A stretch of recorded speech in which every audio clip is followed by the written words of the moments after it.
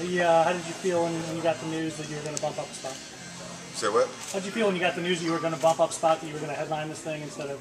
I felt the same I felt before. As long as I get a chance to fight in front of my home crowd, I didn't care. I could have been the first fight on the card. I don't care. How does it feel to fight at home in front of this crowd? You know, it feels good to come back here and fight. You know, I felt like I owe you guys a fight since I couldn't make the first time I was supposed to fight here. I had to do that movie. It was the hardest choice of my career, but you know, I was the biggest Mr. T fan ever, biggest 18 fan ever, so I had to do that. So I always want to make it up to you guys. Talk about a little more. Yeah, have some things to say, man. Obviously, he just doesn't like it. He's not letting go. Man, Mo is a fanboy. You know what I'm saying? Everybody can see it. He upset about some stuff that ain't really got nothing to do with me, and he said some stuff that he shouldn't have said. And now, this weekend, shut him up. What's your strategy going into the fight this weekend? I never talk about my strategy before my fight. Never. Sorry. Does this fight, because you have the history, make it more special because you are at home? Had to ask. Yeah, that was my motivation for training so hard. My coaches couldn't believe how hard I trained for this fight. They couldn't believe it. They was like, I never seen you train like this before. I'm like, because I'm fighting in front of my hometown. You know, I just want to put on a great show. I train so I can be able to go hard 15 minutes non-stop without even getting tired. So let's see if I did that right this weekend. Do you have anything to prove against him? I got nothing to prove against him. I just want to shut him up, and I want to do it in my hometown. I just want to show the world that, you know, one of the baddest fighters on the planet comes from Memphis. That's all I want to show. And what mode do you get in now, Rampage? You know, less than 48 hours before fighting. I'm good. I'm still the same person, but like 15 minutes before the fight, I'd be in wolf mode. And what's that? What is that? You guys going to see. That's when Rampage come out. You guys going to see. So who are you today, Quinton? I'm Quinton right now, all day. Till about 15 minutes before the fight.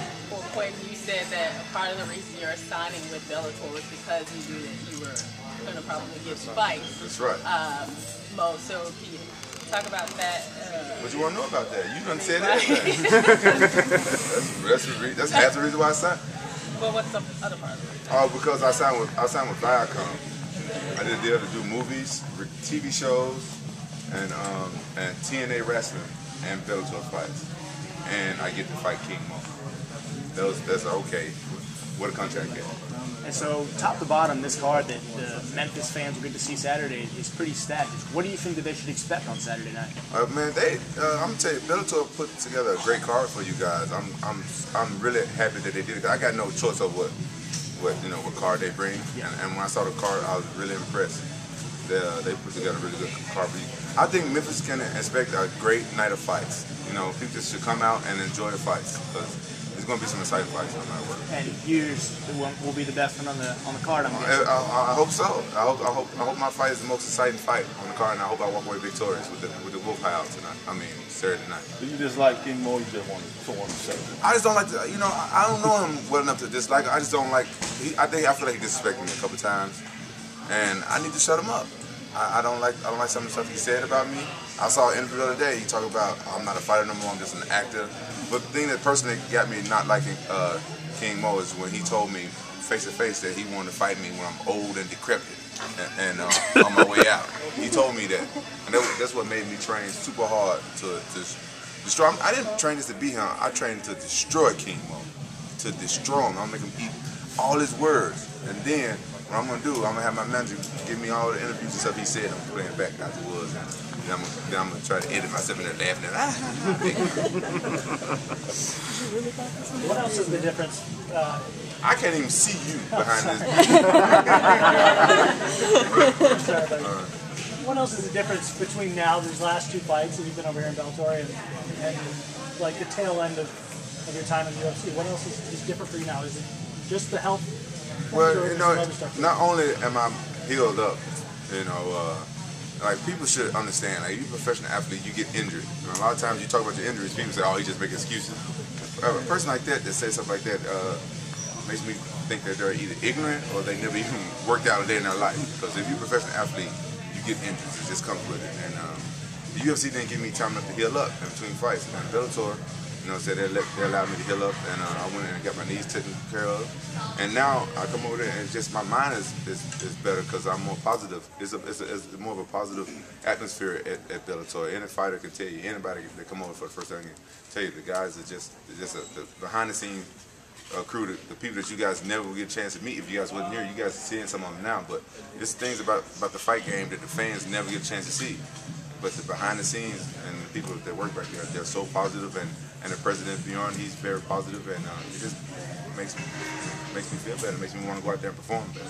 Bjorn is kind of called you vintage Rampage at this point, kind of reborn now that you're over here. Would you say that that's accurate, or do you need a big win on Saturday for that to be the case? Well, let's see Saturday, but I'm gonna tell you guys this. What you guys should know, that anything can happen in the cage. So that's why I'm just going to keep it up there. Anything can happen once you step in the cage. But according to the way I train for this camp, I'm better than the old Rampage. I can't remember the last time I trained like this, the way I've trained. I can't remember the last time I did. It's probably been over 10 years since I've trained the way how hard I've trained for this camp. What makes you better? Is it the training? I mean, what makes you say you're better now than you were? Well, I can say that the type of effort that I'm putting in together in training makes me a better fighter, because my last two opponents, you know what I'm saying, people want to argue and say that they wasn't top tier guys, but it didn't matter if they was top tier guys, I still was going to knock them out because of the way I train.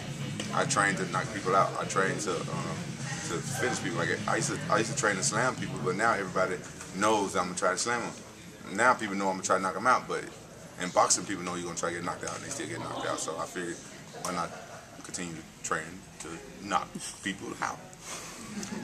Saying that, you know, Mo is known more for his wrestling, and then you are known for the standing, you know, style. So, what gives you the advantage in this matchup on Saturday?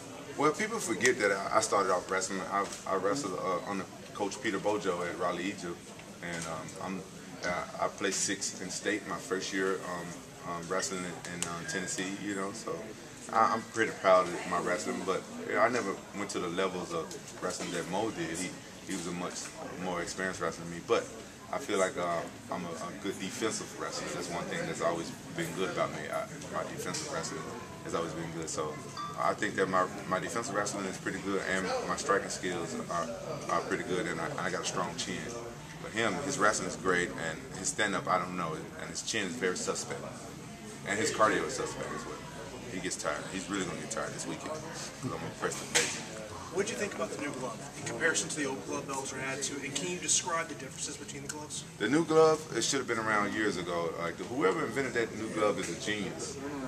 It keeps your hand folded so you can't poke people in the eye, and it helps protect your fist. It's way better than the old glove. That new glove. I think a guy named Dean invented. What's Dean's last name? Lassiter.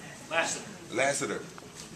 That's a cool last name. I can't say it. I think he invented that glove. That guy is a genius. Whoever that Dean guy is that invented that glove, he's a genius. I'm telling you, that's a great glove. I love it. I love that glove. Does it hamper any grappling? It don't stop my grappling. Actually, if you think about it, it will help you with grappling because it gets your hand, you know, it keeps your hand like where you can grab and stuff like that. When I wore it and I grappled a little bit, you know, I train in it now, so it helps my grappling. So if anybody want to say it's you know, hurts your grappling or something, it's just all you say to people like this: stop hating. Daniel Cormier has put a post up on Instagram where he says he thinks that King Mo may end your career. Why do I care about Daniel Cormier? Is he in my league? Why do I care about what Daniel Cormier? But do you have a thought of him saying that? I have nothing. No, he just talking because that's his boy. That's what people do. I don't think about stuff like that. That don't bother me. That don't bother me. I don't care what people say. I know what I'm going to do tomorrow. I don't care what Daniel says. Daniel can't get in the cage and fight tomorrow, can he? Okay. Daniel need to watch what he says before I smack the taste out of his mouth. Right on that note.